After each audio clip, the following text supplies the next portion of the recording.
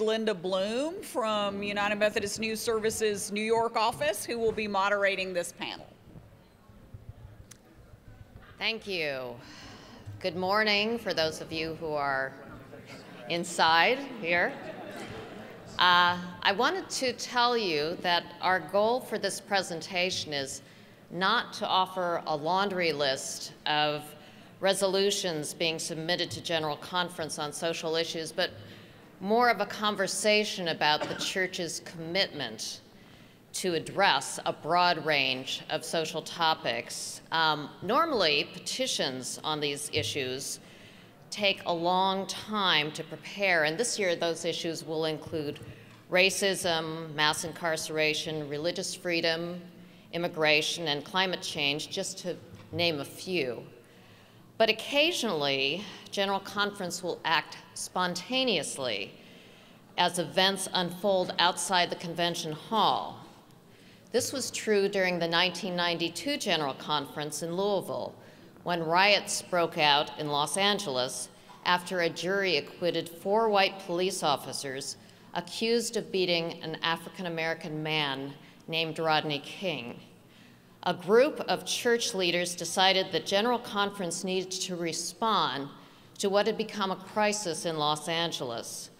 The result was the Shalom Initiative, a denomination-wide program of shalom zones that addressed justice issues and assessed the needs and assets of specific communities. This strategy for ministry, now called Communities of Shalom, went global and was celebrated at the 2012 General Conference in Tampa. But it wasn't celebrated by all in 1992. As Rich Peck, a communicator and General Conference veteran, wrote in 2012, quote, "While some regret that the issue sidelined the Assembly, I rejoice in the fact that the denominations set aside its carefully planned agenda to address a world event. I, too, appreciate our denomination's willingness and ability to accompany its words with actions." We're going to hear more about that now from our panel, and let me introduce them to you. And we will start directly on my left with the Reverend Tyler Amundson, a delegate from the Yellowstone Conference, and member of the Division on Ministries with Young People of Discipleship Ministries. Next to him is the Reverend Cedrick Bridgeforth, chairperson of Black Methodists for Church Renewal and a delegate with the California Pacific Conference. Next to him is the Reverend Dan R. Dick, a member of the General Board of Church and Society and assistant to the bishop and a delegate from the Wisconsin Conference.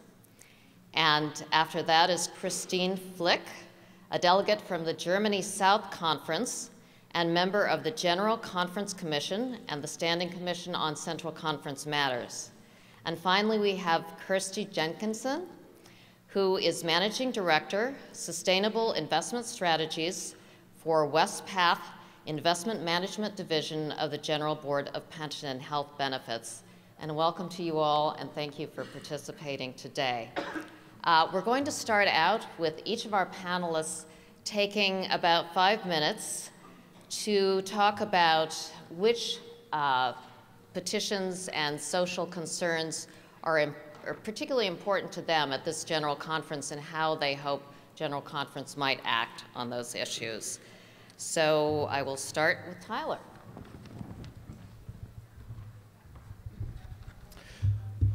Well, good morning. As Cedrick just said, we know how to clear a room for this session. So I want to speak as a member of the Division on Young People's Ministries, and it's kind of an awkward place to be because it's like I'm speaking for all young people in the church in some ways, which we are as diverse as everyone else in the church. So for me to say I speak with a voice for all young people is not entirely true. On social issues, we range in a wide variety of ways, and that was very clear at the Global Young People's Convocation in the Philippines in 2014. However, one of the most amazing things that came out of that convocation was a commitment that we want to remain unified as a church as we tackle social issues as a church. And there was a great statement that came out of that conference. As a young adult pastor, one of the things I've found about social issues and the way that General Conference acts on them and has them present for us in the Book of Discipline and the Book of Resolutions is that voice is very helpful as an evangelistic tool, a way to reach out to our communities on social issues, to say that we want to make a difference in our communities. As I often teach in a new member class at our church, John Wesley taught us that along with Bibles, we bring blankets. And social issues are an incredibly important part of that. So as I said, young people are diverse on these in so many ways, and in your ADCA, as you look at the petitions that young people have brought, you'll see them listed under a section, the Legislative Assembly, Young People's Legislative Assembly. If you search that, you'll easily find those petitions. The petitions that we passed as young people range on a wide variety of topics and, in fact, play into some of the other issues you'll hear from the other panelists today. One of the big ones that was discussed is environmental responsibility. For a global church of young people that are looking at the future, our environmental responsibility is incredibly important. We need to see us as a church make a stand on how we engage environmental issues and continue to do that. You also see pieces of inclusion from that group, and we had as many disagreements as you heard in the last hour as young people on that. We're seeking ways of how to do that. And I want to say to that the Young People's Convocation and the Division on Young People's Ministries have had long conversations about how General Conference is teaching young people how to have conversation about tough subjects. We need to continue to look for new ways to do that. Finally, I just want to say the young people have several other petitions as a social issue about how we include young people in the church continually. That is an incredibly important piece of what we do. We demonstrate to the world how you need all ages to be able to come to conclusions on social issues to make a big difference. So again, I encourage you to look in your ADCA for the petitions that young people have passed at the Young People's Legislative Assembly in the Philippines in 2014, and thank you for hearing me out today.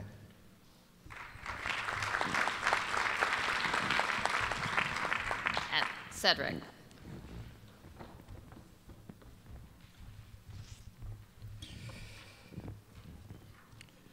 As shared, my name is Cedrick Bridgeforth. I am currently the chair of Black Methodists for Church Renewal, and I stand here today proud to serve in that office. I also stand as a member organization within the Inter-Ethnic Strategy Development Group, which has all 5 of our racial ethnic caucuses as members. And our caucuses are Black Methodists for Church Renewal, Marcha, our Native American International Caucus, our National Asian American Federation for United Methodists, and our Pacific Islander Commission for United Methodists. And what I want to share today is not about specific resolutions that have been put forth, but I want to talk about the principles that inspire our work and our witness as racial ethnic people within the United Methodist Church. I must also add sort of an asterisk or a disclaimer that I would like for us to get to a day when we no longer use the term racial ethnic, because usually when we use it, we just mean non-white. So if that's what we mean, why don't we just say it? Because all of us are of some racial ethnic category of some sort. But we're not here to do that today. And so collectively, our caucuses work together, and all of us are commissioned to work toward issues around advocacy and awareness. That's different from the racial ethnic plans that mainly deal with programming and leadership development. But all of us work together to advance the causes that are important to us, and we count on the work of agencies like the General Commission on Religion and Race and COSRO and the UMW and others to support our work to help men, women, and children be the individuals that God has called them to be in community together.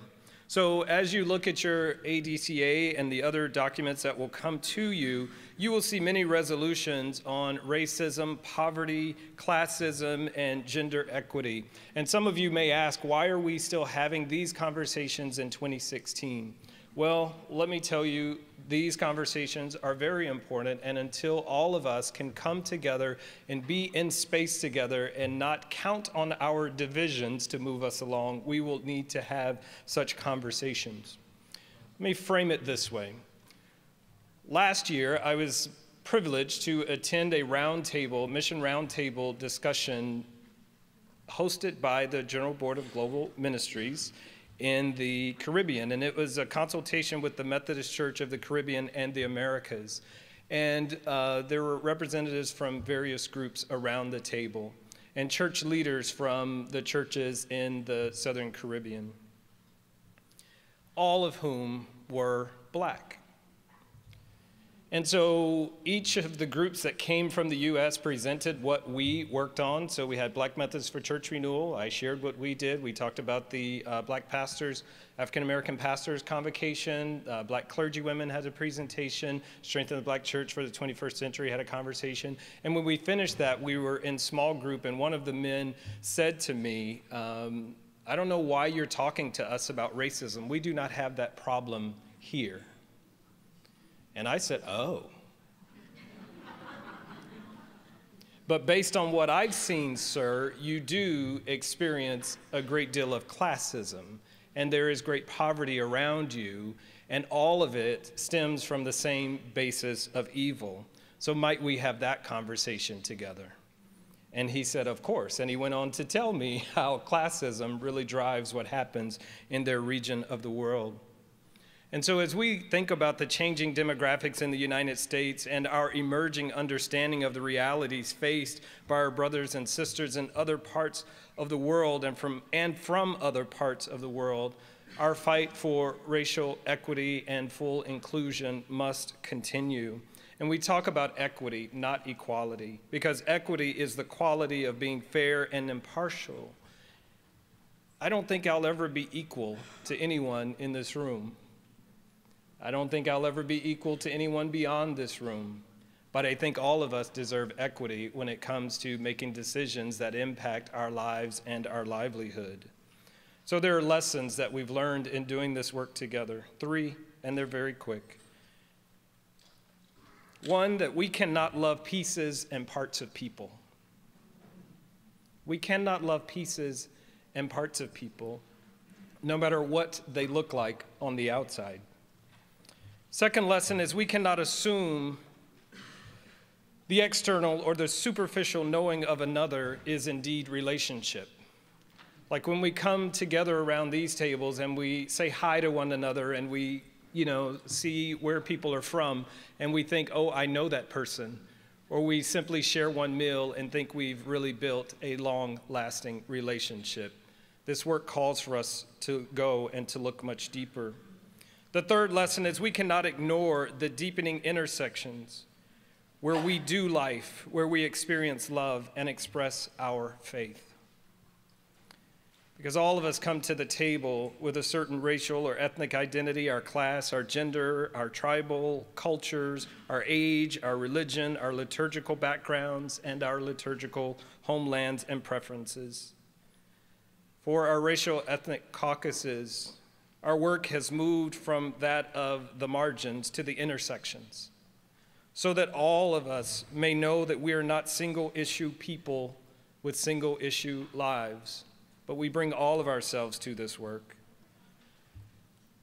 And so as you read through the legislation and the resolutions that come forth, know that they are put forth so that we can have an honest, open dialogue about bringing an end to injustices around race, poverty, sexism, and all the isms and phobias that cause us deep hurt and pain. And may we act as God would have us act, as faithful individuals.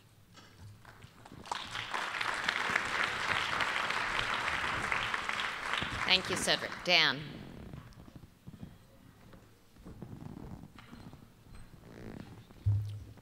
Good morning. So, social responsibility. we're for it. The General Board of Church and Society thinks it's a really good idea. General Board of Church and Society deeply resonates with this year's General Conference theme, therefore go. Because where we're supposed to go is out into the world, out into our communities. Since 2008, when we amended our mission statement to make disciples of Jesus Christ for the transformation of the world, General Board of Church and Society has worked to resource and equip and support ministries throughout our church at all levels in that ministry of transformation of the world. Therefore, go is really a challenge to us in the church to answer the question, what do we do with a bunch of disciples once they're made? We send them out to transform the world. And so we do bring a lot of resolutions.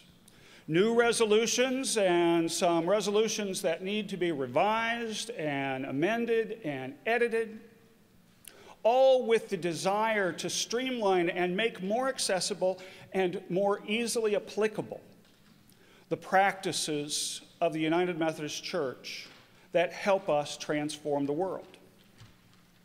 We have many resolutions. Some of them are very much centered in the United States. Some of them are worldwide resolutions.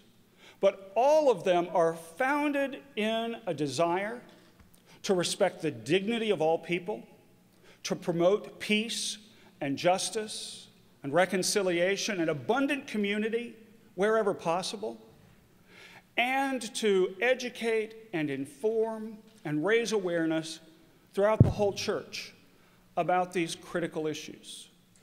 There's so much misinformation, there's so much rhetoric, there's so much posturing around critical issues of justice and peace, and kindness and compassion. We need to challenge the church continually, not to just make superficial decisions and accept things at face value, but to really get down deep and understand what some of these issues are. Now, the General Board of Church and Society, and really almost every Christian who commits to works of justice, come under criticism that they're being more politically focused than spiritually focused. Often the criticism is that we're against things. We're against everything. We're against corporations. We're against businesses that don't do what we want them to. That we're against. And indeed, we are against things. We're against those forces of violence and destruction. We're against injustice and prejudice.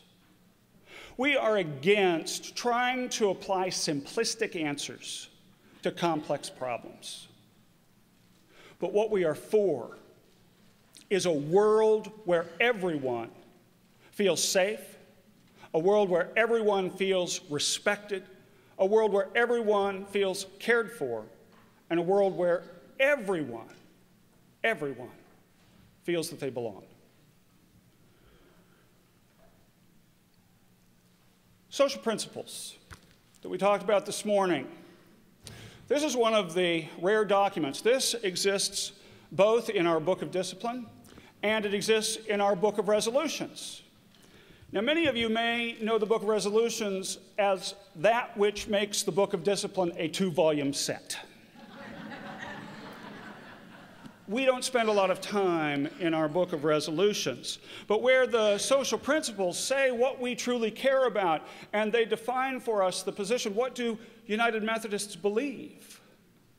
This Book of Resolutions talks about how we will live that faith out, how we understand what it means to adopt and embrace and live our social principles. This book is organized around the 6 categories, paragraph 160 through 165 of our Book of Discipline. I could have a quiz here and see how many of you know them. But around the natural world, around the nurturing community, the social community, the political community, the economic community, and the world community. We believe that these are those things that define the world that we need to transform. And so we do have some things that we are focusing on with our natural world. We are concerned about climate change and the wise stewardship of all of God's creation. With the nurturing community, we are concerned about the dignity and rights of all people. We do not endorse or subscribe to any forces that seek to oppress or control. We call for an openness to all God's children, whether we agree with them or not. In the social community, we promote a basic level of health and welfare, of safety and security for all God's people. We believe that violence against women is injustice. Violence against children is injustice. Violence against the poor and the marginalized, those with physical or mental disabilities, that's injustice. And we as the body of Christ need to stand for those people and against those forces that work to oppress them. We want every person to feel valued and loved. Globally, we want to stand united against violence, against gun violence, not against guns, but against gun violence that is ripping families apart, tearing communities, destroying a basic standard of life. We live in a world of migrants. We all come from somewhere, and most of us are heading somewhere else. We would love to cast a biblical and theological vision for one global family, diverse and different, yet all loved and welcomed. We do stand opposed to those conditions in our world, in our society, particularly this in the United States. Alcoholism is approaching epidemic proportions. And what we're seeing is it's not just among adults, it's not just a crisis on our campuses. We're seeing a sharp rise in alcoholism among high school and middle school children. The political, the economic, the global concerns that we have, one of the greatest is human trafficking. We are dedicated that we must unite and stand firm as the body of Christ. This must end. And we can only address such tragic realities in partnership, ecumenically, interfaith, politically, and culturally. People are not commodities, and there is no place in the realm of God for human slavery. I need to stop. I can go on and on and on. You will note, if you look in your ADCA, there are a lot of resolutions that have to do with the quality of human life. This is an opportunity for us to say what we believe God wants for all people. And so I encourage you to spend some time and really go through and understand what some of these key resolutions and issues are. Thank you.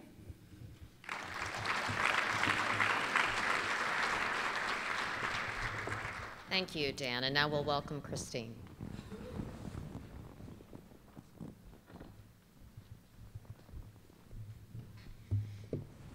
Good morning. We don't have a lot of resolutions or petitions to General Conference from Germany, but there's one it is important for us, and I will introduce it to you. As in other parts of the world, a social issue we worry about in Germany is the environment and the care for God's creation. And as others all over the world, we consider possibilities to act as a church.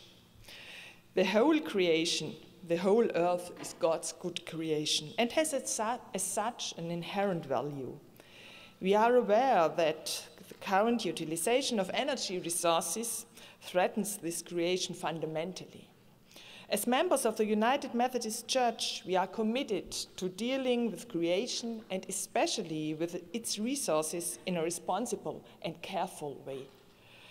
In its call to action, God's renewed creation, the Council of Bishops of the United Methodist Church calls for the practice of environmental holiness, to conserve national resources and use only renewable resources in every gathering and every ministry of our congregations and church. An important expression of this is the reduction of our carbon footprint with regard to the travel related to the church's meetings. This issue has been addressed in previous resolutions, although not in a comprehensive manner as we think. In Germany, we started the journey towards adoption of comprehensive mandatory mobility concepts, and therefore we submit a petition which intends that first, for all travel related to the activity of annual central, jurisdictional and general conference bodies, a threefold strategy of avoiding, reducing and offsetting is being pursued. And that action will be taken by the General Council of Finance and Administration in cooperation with the General Board of Church and Society to propose mandatory guidelines for climate-friendly travel and for carbon offsetting in the case of unavoidable air travel related to the activities of annual central jurisdictional and general conference bodies. Air travel has a special role. There is a heavy increase in using air travel all over the world, and the emissions related to air travel increased a lot in the last years. Traveling by air also causes additional atmospheric processes affecting the climate. As we are a worldwide church and we are growing more and more in regions outside the US, traveling, and especially air traveling, is necessary for our connection. The best way to save God's creation would be to use renewable energy. But there are some areas, as for example air travel, we don't have any of it now in sufficient ways. Therefore, at first, we should be busy in avoiding traveling wherever it is possible. Replacing physical meetings through phone or video conferencing is one possibility. But if you have ever done this, you know not every issue is good for video conferencing. And if you have a video conference of 2 or 3 hours, you know that's not the best way. Next, if it is necessary to meet physically, we should look forward to ways to reduce emission. Sometimes it may be possible to choose less polluting means of travel than air travel. But come from Africa to the US without air travel, that would not be possible. And by the way, we save money if we are able to avoid or to reduce. Only if there are no ways of avoiding or reducing pollution, we think it is a better way to set the carbon emissions off than to do nothing. By offsetting, a certain amount of carbon is emitted in some part of the world, and at the same time, a climate-protecting project elsewhere seeks to avoid at least this volume of emissions. In other words, it compensates for it. This means that the total amount of worldwide greenhouse gas emissions is not reduced, rather, the emitted gases are offset. The principle is based on the notion that the concentration of climate-changing gases in the atmosphere is the decisive factor, regardless of where they were emitted. This sets climate change apart from other more local environmental problems, such as water and land pollution. The end of fossil fuel and the research for alternatives should not be replaced by this. This is only a way to reduce the consequences of carbon emissions until we have an alternative in renewable energy. In our feeling and thinking, this is a logical and necessary consequence when the Council of Bishops calls for the practice of environmental holiness to conserve national resources. And by the way, it's a very social issue, considering the fact that industrialized countries cause most of the emissions, and climate protecting projects in most cases take place in developing countries and help there to better lives. Thank you.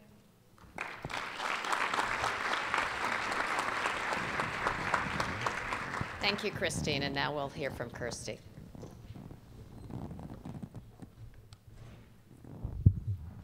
Thank you, and good afternoon, everybody. I'm very pleased to be here representing the General Board of Pension and Health Benefits and lead their Sustainable Investment Strategies teams. One of the two issues that I'd like to raise that I think the General Board of Pensions believes are very important at General Conference and in our work are protecting basic human rights and addressing climate change. And my panelists have already raised the importance of these in their work as well. From the General Board of Pensions perspective, we are long-term investors in global companies, and we focus on two key questions. How do the issues of climate change and human rights affect our investments and the pensions and benefits that we are responsible for delivering to you and to your pastors?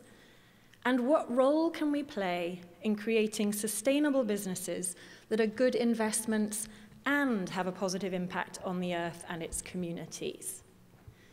Let me start with the importance of human rights, or more specifically, the responsibility of business to respect human rights. Businesses operate in areas where human rights abuses occur.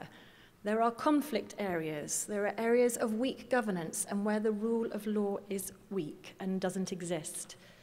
These present risks and challenges to businesses operating there. We want businesses to be sensitive to these risks and be a force for good. In 2011, the United Nations endorsed the UN Guiding Principles on Business and Human Rights, the first how-to guide for businesses to ensure that they respect human rights. General Conference 2012 requested that the General Board engage with the companies that we invest in and encourage them to adopt the UN Guiding Principles on Business and Human Rights. This was an important resolution, and these principles have formed the basis of our engagement, that's our discussions with companies, over the past years, and they will continue to do so for many years to come. Let me now mention the importance of climate change. The negative physical impacts are already being felt, and just this week, in Switzerland, at the World Economic Forum, a report was issued from 750 global risk experts. They put climate change as the most severe economic risk facing the world. As I'm sure many of you know, in Paris in December, 195 of the world's leaders agreed to limit global temperature increases to 2 degrees centigrade above pre-industrial levels. We are moving towards a lower carbon world. This presents risks to our investments, and it also creates huge opportunities for us to invest in companies that can be good for our planet. As many of you know, the Board of Pensions manages $20 billion in assets. It makes us a large investor in over 5,000 companies worldwide. In all our roles across the church, and we've been sharing that over these last couple of days, we share a combined goal of wanting to make a difference. We want to make the world a better place. We want to use the influence and the skills at our disposal to make positive change happen. The General Board is no different in this goal, and our extreme privilege is that we have a seat at the table with many companies that we invest in, and we can use our influence as a shareholder to create change that improves how companies address human rights issues and how they address and manage and mitigate climate change. We strongly believe that companies that manage these two issues will perform better as well, making them better investments and providing better pensions and benefits to our 92,000 participants. And we think that using our voice, engaging them in dialogue, creates positive change and transformation, such an important theme of our gathering here. I'm hoping that I'll be able to share some specific examples and proof of how our engagement with companies creates positive change later on this panel. And I'll probably go on and on because I get very excited. While we always try and make our voice heard and engage companies in very specific instances, we do identify certain companies where we feel that engagement is unlikely to change their business practices. And if they are exposed to risks relating to human rights and climate change, they may not be good investments for us. Last year, we introduced 2 guidelines to help us navigate these decisions. As a result of our climate change guideline, we sold a number of companies in the thermal coal sector, because as challenging as it is for those individuals working in that industry, coal is very carbon intensive and it is being replaced by alternative, cleaner fuels. Thermal coal companies are no longer good investments. Some of you may also have seen press reports last week, many of them unfortunately inaccurate, about the implementation of our human rights guideline. This guideline helps us determine if certain companies present too much human rights-related risks. As a result of our guideline, we identified a number of high-risk countries and regions, 11 specific countries with widespread and documented human rights abuses, including Syria, Sudan, Uzbekistan, and others. And we also identified 3 specific regions of the world which breach international law, including the settlements in the Palestinian territories. We then identified 39 companies with significant operations in these areas that we believe posed a risk to our investments. I just want to take a couple of minutes to stress a few points about these decisions. This guideline applies globally. We are concerned about protecting human rights around the world. 7 companies on our list of 39 were excluded because of their specific and significant nature of their operations in the Israeli settlements. These settlements are considered illegal under international law and in our church resolutions. We continue to invest in other Israeli companies, and we are not divesting from Israel, as many headlines have liked to imply. We are not accusing these 39 companies of committing human rights abuses. We think instead that they are exposed to human rights risks, and that's not good for our investments. We've spent a lot of time researching how we think about climate change and human rights and implementing these guidelines, and really trying to tackle these very complicated issues in a responsible, nuanced, and thoughtful way. I'm really happy to talk to anyone about our methodology, and it's also articulated on the General Board's website. At General Conference, you will definitely hear more about the issue of business and human rights. You will specifically see a focus on many companies operating in Israel and the Palestinian territories. You will be presented with petitions asking the General Board of Pensions to divest or exclude other companies operating in the Palestinian territories, like Caterpillar, Motorola, and HP. The Board of Pensions has analysed these companies along with many others, and they do not merit exclusion from our funds alongside the other 39 companies. And sadly, mandated divestment from these companies is very unlikely to create what I think we all strive for, which is a just and lasting peace in the Middle East. And at General Conference, you'll also hear about fossil fuel divestment as a means of tackling climate change. You'll be presented with petitions that require the General Board to add an investment screen to exclude coal, oil, and gas companies from our funds. I personally don't think it's effective to demonize fossil fuel companies who, let's not forget, are basically made up of individuals like us and today provide the world with the energy that we still need to function. Instead, I think we at the General Board of Pensions have a very real and a very live opportunity to work with these companies in helping us all move to a cleaner, functioning, clean energy economy. At the World Economic Forum, as I said, which is happening just this week, a lady called Cristina Figueres, who many of you might know, is basically, I think, she's probably termed the climate change diplomat of the world. And she's been a very effective one too, because she led the recent negotiations which resulted in the Paris Agreement. She said just this week that the oil and gas companies can and must play their part in this economic transition. They have the capital, they have the technology and the engineers to find solutions for our new economy. I think it is tremendously exciting for the United Methodist Church to be part of bringing about this urgent economic transformation rather than walking away from it. That would feel like a dereliction of our duty. I hope that at General Conference we spend a lot of time talking about human rights and climate change.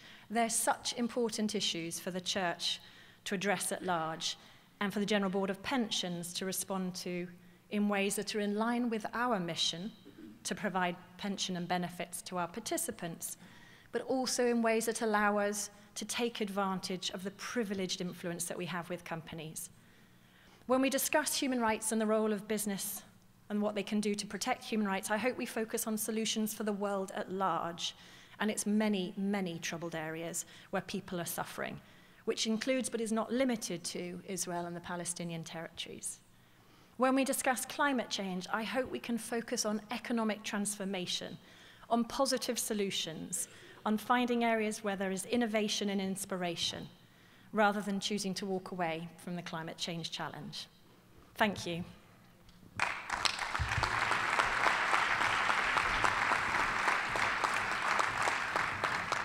Okay, we've now heard from everyone. I'm going to follow up with a question for each panelist. We've taken a little more time than expected, so I'm going to ask all of you to keep your answers very brief so we can move on to some questions as well.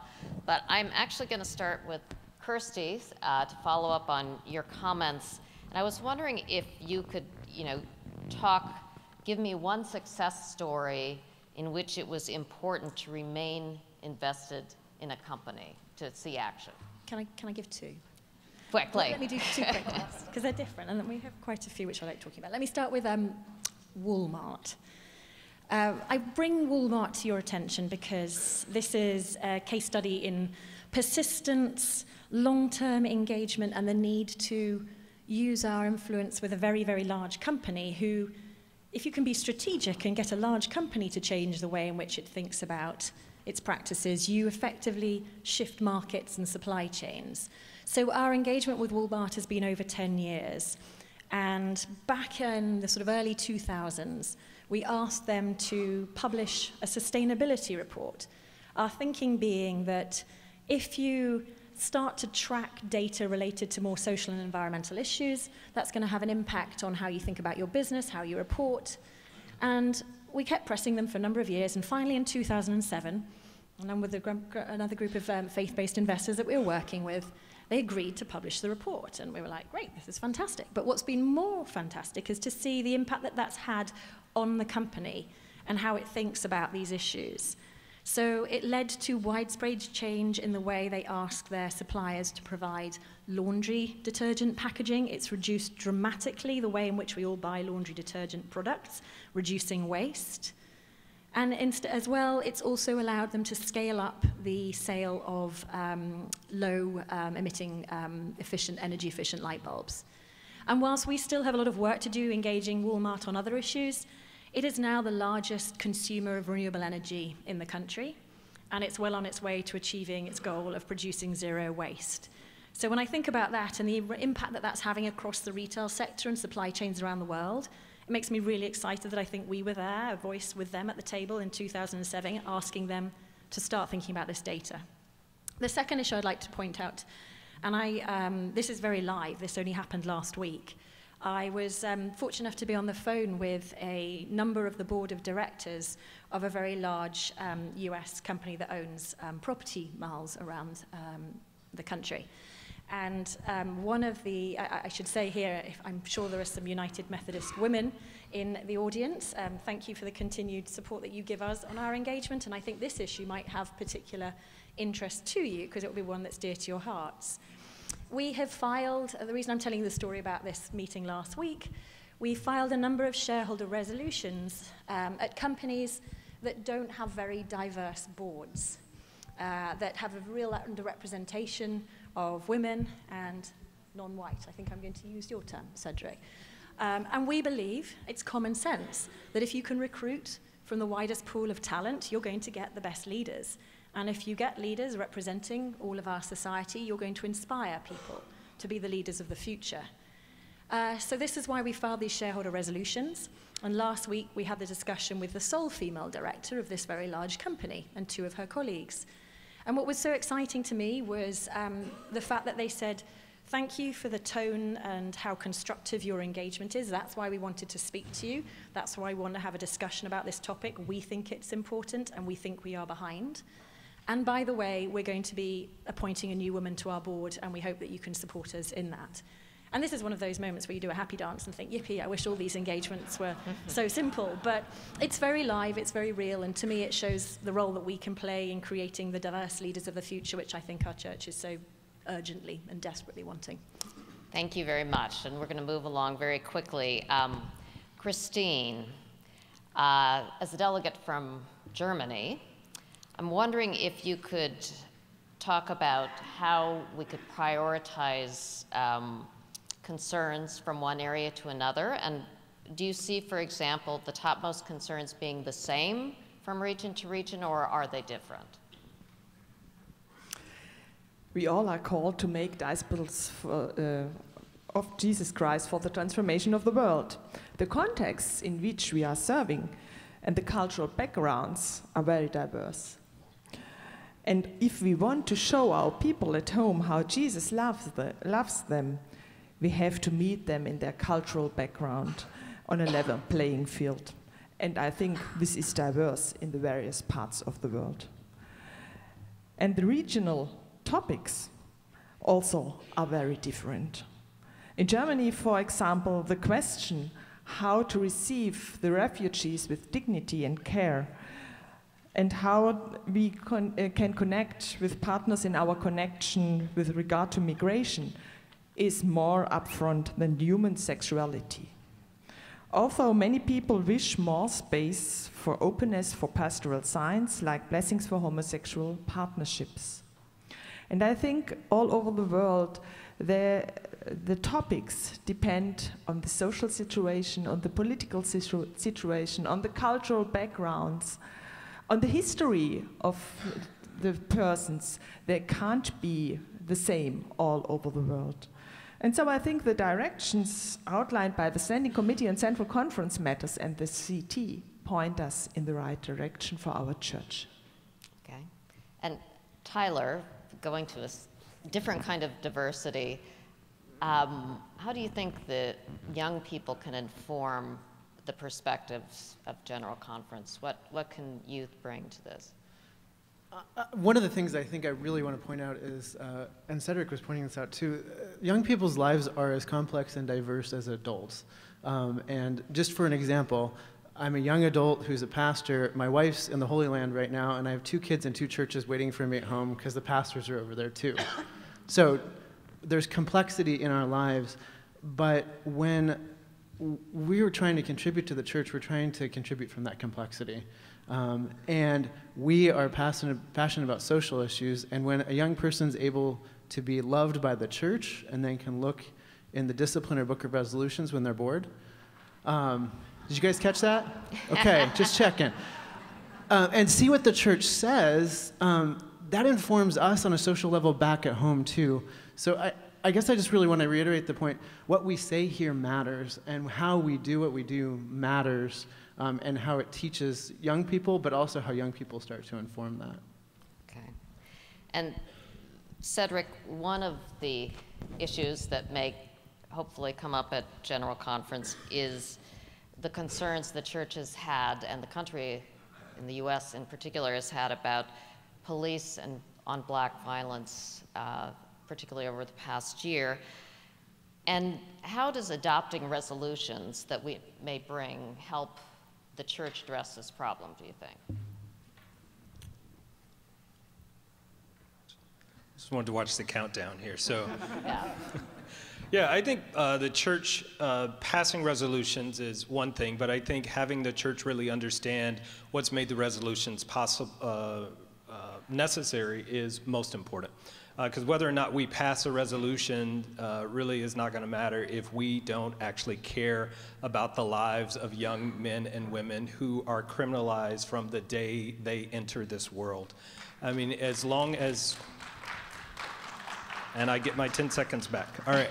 As long as we live in a country where we are okay with 1 in 15 African-American men and 1 in 36 Hispanic men and 1 in 106 white men being incarcerated, it doesn't matter what resolutions we pass. If we don't think that matters, then we have a heart problem that needs to be fixed. Whenever we live in a country where we are silent on the fact that whenever a young person of color in a high school has some sort of infraction, they get passed on to local law enforcement, whereas a white counterpart gets sent home to mom and dad to address the situation.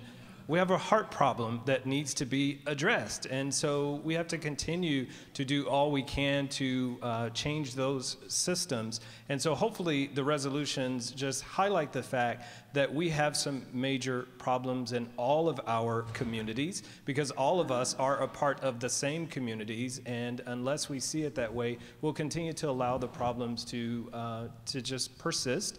And we'll think that as long as it's not happening in my neighborhood, that I'm okay. But what you need to know is that I live in your neighborhood and I am not okay, and that needs to matter. Thank you.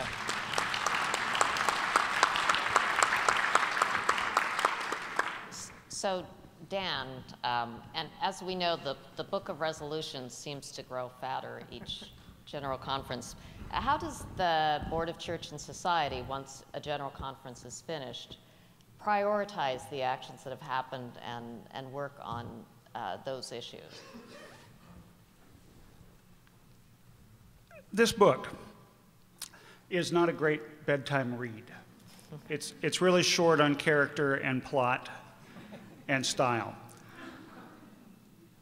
What I would say is I would kind of challenge and invite all of the delegates to kind of adopt an approach to these resolutions. I can guarantee you, you leaf through this book, you leaf through the resolutions in the ADCA, I guarantee you will find something to disagree with and really not like. At the same time, I guarantee you can find something that you are deeply passionate and concerned about. And so I'm asking everyone to make a choice. Choose to pursue that which you care most deeply about. And don't give so much energy to those things that you disagree with. Because when we take these resolutions forward, it's what Cedrick says, we can vote something down, and the day we vote it down, we're done with it. But the problem is, a lot of times we vote things up, and we're done with them. We need people to follow their passion, to use their God-given gifts, to really sort through. We individually or even congregationally can't do all these things. But we can all do something, and I just feel that the real great need, the prioritization that has to happen, is that we give our energy to that which we want to create and see succeed, and not give so much energy to defeating the things we dislike. Thank you very much, and I appreciate everyone watching the time, because we now have about 18 minutes left for questions. The drill is the same as before. You can line up at the microphone, give us your name and where you're from. Okay. Yes, please. Michael Yoshi from California, Nevada Annual Conference. I also happen to co-chair United Methodist Kairos Response, which has been in existence since 2010, working with Palestinian Christians after their issuance of the Kairos Palestine document in 2009. First of all, I want to say a word of commendation for the Board of Pensions and Kirsty's work in the human rights guidelines for them, and also their recent exclusions of the 3 companies doing work in the illegal settlements in Palestine. Very important work, and we consider that to be a first good step, but a first step. And there are resolutions coming before the body, and I wanted to ask Dan to speak to the resolutions coming forth from GBCS around the Palestinian situation, and also to Tyler. There was a resolution that came out of the Philippines Global Youth Forum as well. And then Cedrick, I wanted to ask you to comment on the fact that I really appreciate how you said for racial ethnic communities we need to move from the margins to the intersections. And there's been Okay, we're trying to watch our time, so. Now, okay, all right, okay. I think we can start with Dan. Okay. Well, to begin with that, and I think this ties in so well with what was said before, especially the idea of the resolution of Caterpillar.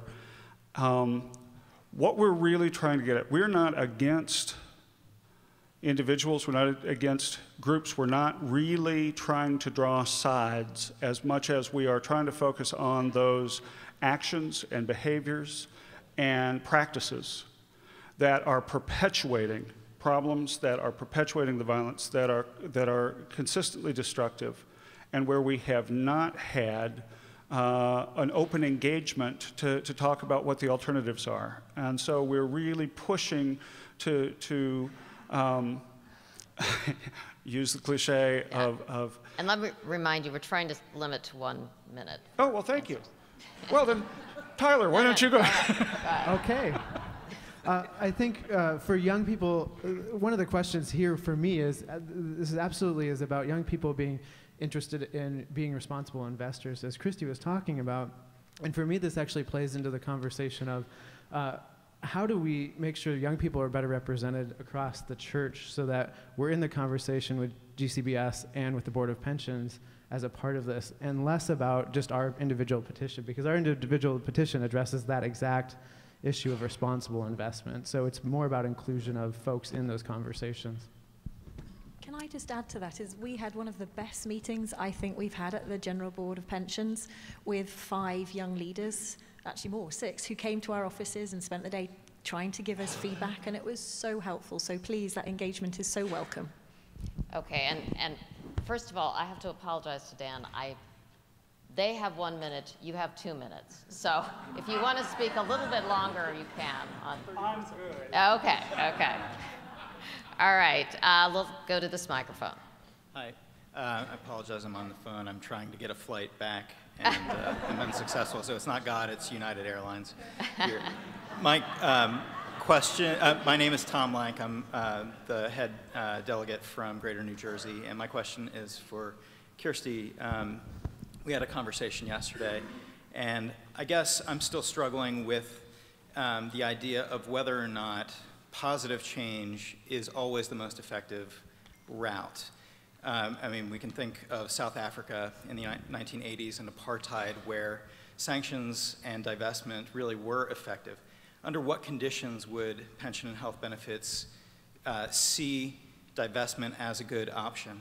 And the other part of that question for me is, how are you working with Board of Church and Society to try to merge resources and tactics? Okay. So let me take the second question first, which I think is perhaps most important in terms of how the General Secretary of Board and Pensions and Church and Society, and 2 of the other general agencies as well, come together regularly to talk about these issues and really ensure that we try and have a common voice and a common understanding of positions on it. And that filters down very much to, I think, the staff and how we try and cooperate on that and reach a sort of a common ground on issues that are important.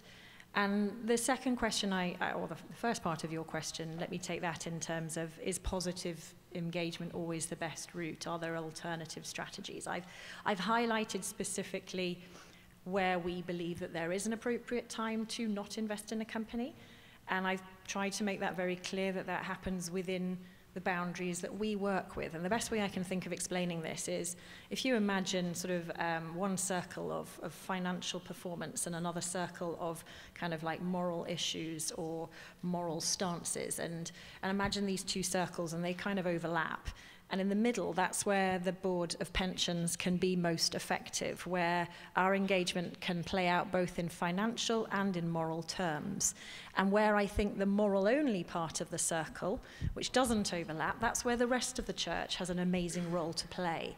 And so I think if we are not, as the Board of Pensions, using, we have an obligation to our participants. And this isn't just something which we make up. I mean, if we can't look at the people who we have to provide retirement benefits to in the eye and say we have met our obligations, we're not fulfilling what we're tasked to do.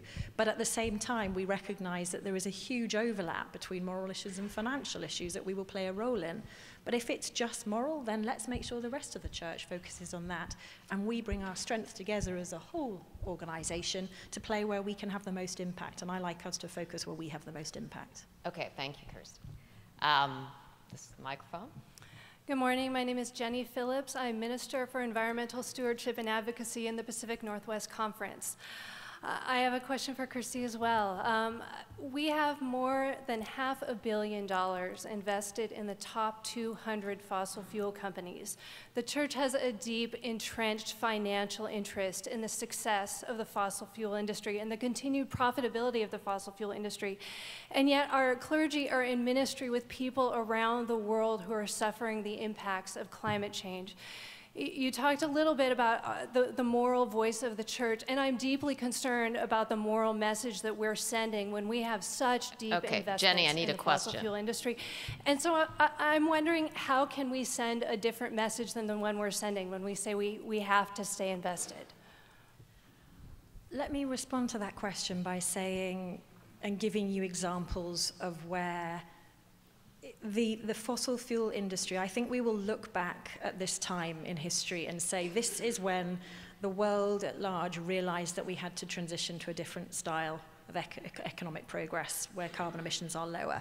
And I think this is when we will look back and say this is when the oil and gas industry realized that they need to start shifting their business model in order to enable us to use their resources and the scale to get there. And I can point to some very specific examples of this being a turning point. We're engaging a number of oil and gas companies. As Jenny says, we do invest in fossil fuel companies. We're engaging them and we are hearing positive responses. ConocoPhillips, we asked them to publish a strategic review of how they're thinking about climate change. They did it. They're the first oil and gas company here in the US to do it. Now, I'm not saying that all the other companies here are where they are, but we have a role to play. If this industry can shift, we are going to get to a lower carbon economy much quicker than if it doesn't, and that's what I think we need to be focusing on. Climate change and mitigation is the end goal. How can we ensure that we mitigate it fastest? There are other examples. I probably don't have time, but I can cite specific examples from Europe, from BP, from Shell, from Total, from Eni. I'm not saying that they are perfect in terms of leading the transition, but the world is changing. They are changing. We have to stay engaged to make that change happen. Thank you. Next microphone. Thank you. I'm Jim Nibelink, lay delegate, Desert Southwest. To follow on with the investment conversation, I'd like to ask Dan a question relative to Caterpillar. We heard Kirsty mention that. The resolution that GBCS has promoted to divest from Caterpillar cites a number of interesting challenges in that we have been collectively with several other denominations and organizations constructively engaged with Caterpillar for over 10 years. Their behavior has not changed. Our investment in Caterpillar has increased. And yet Caterpillar directly responded to the constructive engagement by saying that they refused to sign the United Nations principles that have been cited as one of our criteria. So tell us a little bit more about GBCS thought process as that resolution was promoted. Thank you. It would be more appropriate for me to put John Hill on the spot and say that he can answer that much better than I can. Being a member of the board, I have not been directly involved in some of those conversations, and so that for me poses a bit of a problem.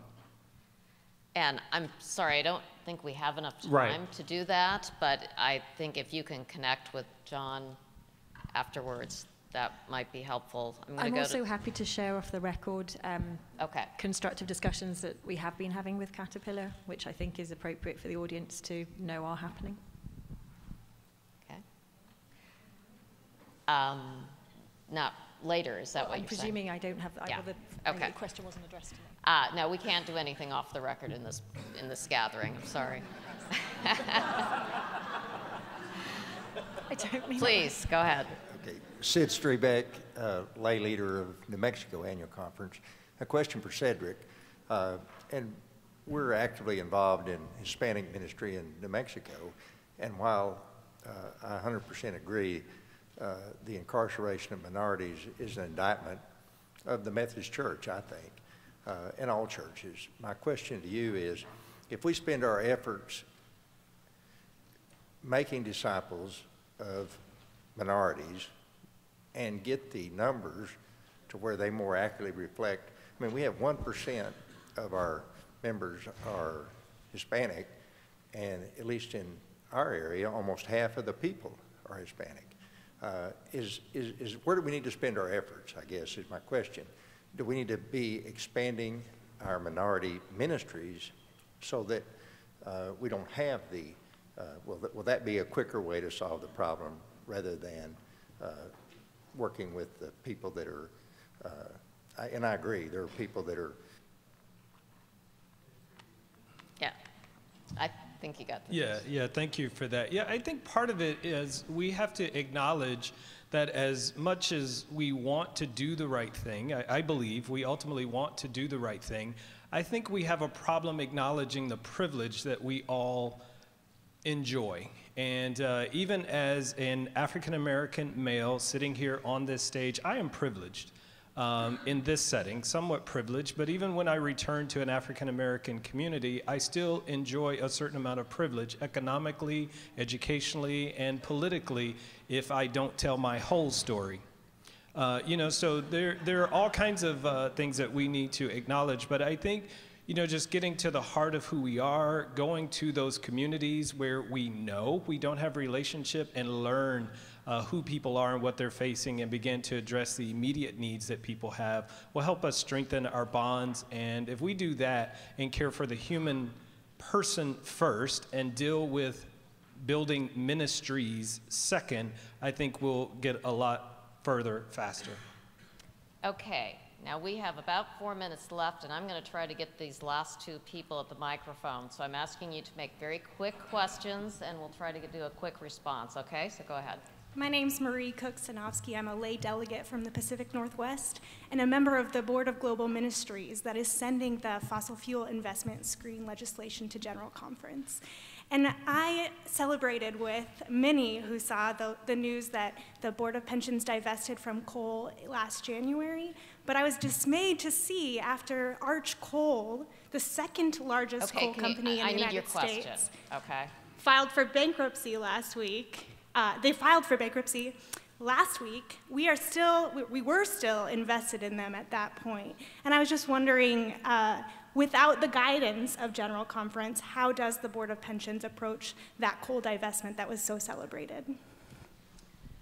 By implementing the guideline, and we have excluded those companies from our portfolio. The position that you're referring to is in a specific fixed income fund where we have a longer time to sell out of it than in others, but everything else you'll see across our portfolio is not invested in coal.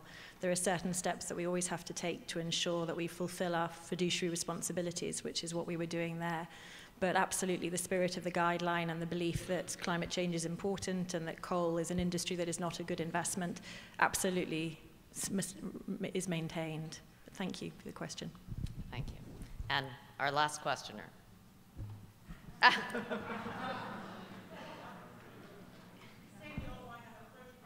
CalPAC Annual Conference, and also spent 10 years as a former GBGM missionary in Israel-Palestine. So the question to Kirsty, You know, after our last General Conference in 2012, Board of Pensions actually invested in 10 new companies that are located in the illegal settlements. With the recent activity, which was excellent to go ahead and divest from those that you selected, where are the stances on those other 8 that are brand new ones? They're not old ones, they're not ones we've had for a long time. At least 6 of those have lost money, so it's not a fiduciary responsibility. Or is there conversation about getting rid of those others that are at least those companies that are located in the West Bank and therefore in violation of everything that our church stands for in relationship to human rights as well as fair business practice? As I mentioned, I think what's most important to us is to have a way of dealing with thinking about 5,000 companies that we invest in a very thoughtful and nuanced manner, and our human rights guideline really helps us do that. And we have a very methodical and a very thoughtful process for thinking about what's the most responsible way that we can think about human rights issues and also financial issues as well. And I think it's very hard to look back on past performance and past holdings. Our holdings change regularly, as you might imagine, and performance, we can never predict the future performance. What we need to do is to do what I think we do well, which is manage investments to make sure that they provide the returns for our participants and for you and for your pastors, and take a very clear approach to how we think about human rights issues, not least in Israel and Palestine, as we've documented very clearly just in the last couple of weeks. So I hope people will take the time to read the steps that we've taken and the rationale behind it. It is all very thought out, and I really hope that we can gain your trust in that that's our role, and we take it very seriously. I want to thank all our panelists very much for participating today.